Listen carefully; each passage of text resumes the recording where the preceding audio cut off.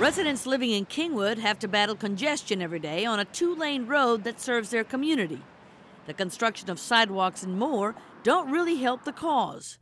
Councilmember Dave Martin said this presents a lot of challenges during rush hour. One of the challenges that we have, probably the biggest challenge, is how do you move 80,000 people in the morning during rush hour to Interstate 69, Highway 59, to downtown, and then how do you get them back home in the afternoon? Houston's fastest growing zip code is 77044 in District E. How do you blend that with what people move to Kingwood for, and that is the trees, the serenity, the beauty, the walking paths, the bike paths, and a lot of the greenery.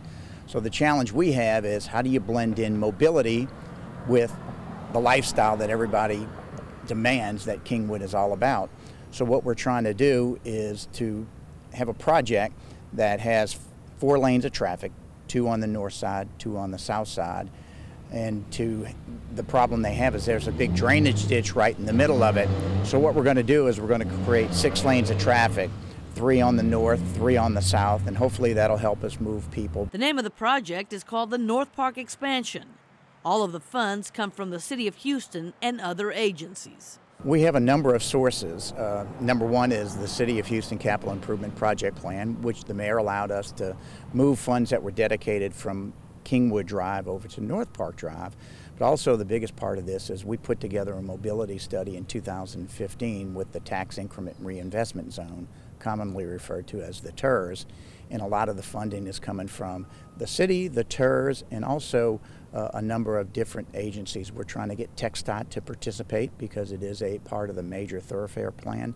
So the combination of a number of entities, city, TIRZ, and TxDOT, are the big leaders of the project. Perhaps the worst streets in Kingwood are North Park and Kingwood Drive.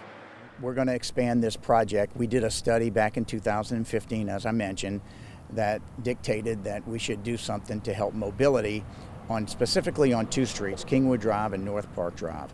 Well, the challenge you have on Kingwood Drive is the beauty and the serenity of the panorama of trees that overlook that particular area.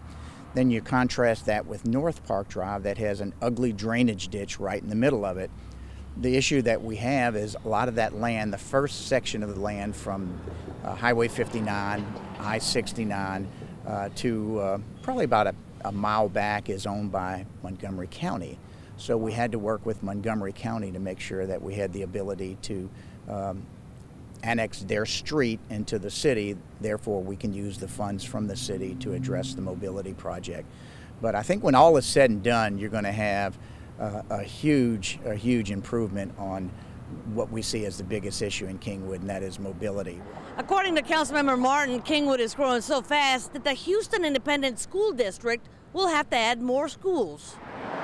The schools are scheduled to be completed by 2022. It is also estimated that at least 12,000 new homes will be built by 2025.